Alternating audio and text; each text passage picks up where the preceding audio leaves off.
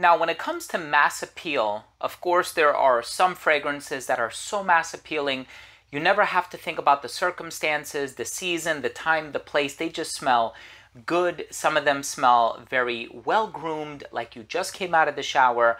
Of course, some of them are geared towards the summer, so in some way you do have to think about the season. But generally speaking, these are 10 of the most mass appealing fragrances in my collection. I'm excited to share this list with you in just a second, so make sure to stay tuned.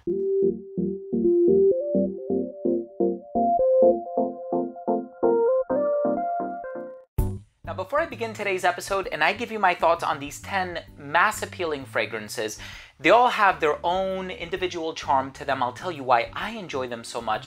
I want to start the video off first by saying that if you're a fan of fragrance related content, reviews, top 10s, giveaways, unboxing, special guests, and more, please do consider supporting the channel by subscribing to it, hit the bell, and give this video a thumbs up for the YouTube algorithm. It would really mean a lot to me. Let's go ahead and start the list with one that is my wife's favorite. This one by the brand Nautica is Nautica Voyage. Of course, this is the more recent formulation. You can see it has the plastic cap. I do have the older formulation as well. This one has a really unique note breakdown. People say it smells clean. It smells like dryer sheets. The perfumer is Maurice Roussel, and just smelling it now, it smells wonderful. It's a really awesome fragrance, and I personally love wearing this one, especially in the summertime. Great for when you're lounging around the house, being casual, running errands. I just really love Nautica Voyage. Of course, Bleu de Chanel gets a lot of praise as it's done throughout the years because, of course, it has that grapefruit incense combination. But it smells very elegant, very professional, great for a dressed up situation. But if you want to wear it casually as well, it's a great office fragrance. A lot of grapefruit, some incense. It has a darker personality, much darker than Nautica Voyage, of course. But if you're going for something inexpensive, I think Nautica Voyage is going to run you, at least last time I checked, it was like 15-20 bucks. So check online for Nautica Voyage. If you don't already own it, I'm going to leave all of the links down below just to make it easier for you guys. Bleu de Chanel, really clean, really professional. Of course, there's also Prada Luna Rossa. This is the original. Of course, there's Prada Luna Rossa Carbon. There's a lot of flankers, right? But this is the original, and this is just like a really clean, musky iris. Iris is a type of flower that sometimes smells like lipstick. Sometimes it just smells very smooth, very clean. It has a very elegant personality. I love wearing Luna Rossa. I actually used to wear it to work a lot, especially there was a chunk of time when I was really in the mood to wear it, and I wore it quite often, believe me. How can we make this list without Acqua di Gio? This is one of the most mass appealing fragrances. Versatility? I don't know.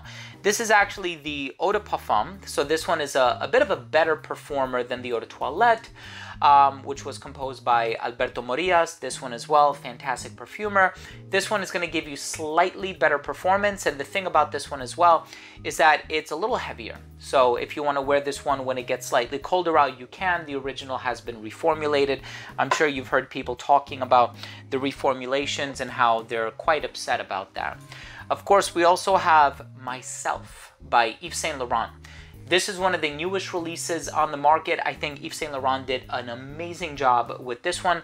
Of course, is it going to be the most unique fragrance on the market? No, it's not. Is it going to be the most intriguing, the most alluring fragrance on the market? No.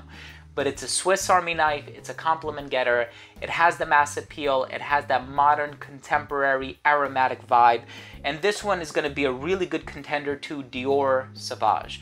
Now, it doesn't smell similar to Dior Sauvage, can be worn in the same occasions, and it's funny, I didn't include Dior Sauvage in this list because Dior Sauvage has that bright ambroxany metallic vibe. In the opening, a lot of people feel as though it has a bit of a metallic presence. So believe it or not, it's not as mass appealing as some people say it is, but I get a ton of compliments with Dior Sauvage. But because of that criticism that I do recall seeing online, I decided to not include it in this list. Of course, we also have Mont Blanc Legend.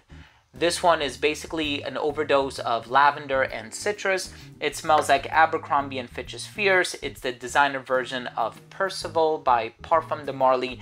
Super mass appealing. Nobody's ever going to look in the other direction when you're wearing this one. Nobody's going to be offended by what you're wearing. It smells amazing. Of course, we also have Gucci Guilty. I think this one was composed by Jacques Huclier, who is the same individual that did Angel for Men by Thierry Mugler. This fragrance, it's gonna have that bright citrus in here. It has a bit of a floral personality in the heart, but huge compliment getter, super mass appealing. I also really enjoy wearing Gucci Guilty Black, which is in a green bottle. Surprisingly, it's black and green. It has a really nice aesthetic to it, but the original, as much as people find it to be boring and played out and generic and whatever else, it has the mass appeal. So you can't go wrong. The ladies love all of these fragrances if that's what you're looking for. Of course, we also have a huge, huge, huge compliment getter. Probably the biggest compliment getter on this entire list, Mont Blanc Explorer. So we have a couple Mont Blanc fragrances in this list. Of course, this one, pineapple, apple, vanilla. It's the designer version of Creed Aventus. Creed Aventus is like the most complimented niche fragrance ever.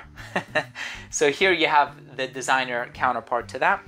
Of course, in the number 2 spot, I was thinking of one that gets a lot of compliments, and the original is mass appealing enough. This flanker has even more of a mass appeal, but it's a bit lighter, a bit fresher.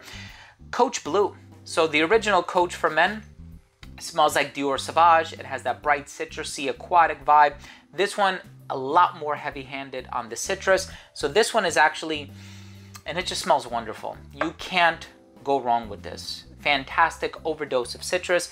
And of course, in the number 1 spot, I'm looking on my shelves here and I'm like, that has to be one of the most mass appealing fragrances ever. It's been around for such a long time. You can't go wrong when you wear this stuff. Dolce & Gabbana Light Blue. Who doesn't have experience with light blue? Drop your comments below right now. Do you own a bottle of light blue presently? I want to see how many people actually own a bottle of this still or used to own a bottle. This stuff is awesome, right? Light blue, it's aquatic, it's fresh, it's citrusy. It's so darn good. And I want to spray it in the air because I haven't worn this one in a few months. Yeah, you can't go wrong with this stuff. Bright, citrusy. You have this sort of mineral-like quality to it. It has that oceanic element to it. Light blue is one of the most mass-appealing fragrances ever. Links for all of these are going to be down below. And of course, you can't go wrong with any of these. If you're just looking to gift a bottle of fragrance to a loved one, maybe it's a birthday or a special occasion or an anniversary or graduation gift or whatever it is, right? Back to school. Even these are great, great fragrances suitable for that, mass appealing designer fragrances. Thank you so much for watching today. I hope you enjoyed this video and I hope you took something of value from today's episode. If you did, please do consider supporting the channel. It's absolutely free. All you have to do is hit that subscribe button, hit the bell, and give this video a thumbs up. Thanks again for watching. Love you guys, and we'll see you tomorrow with a new video. Bye.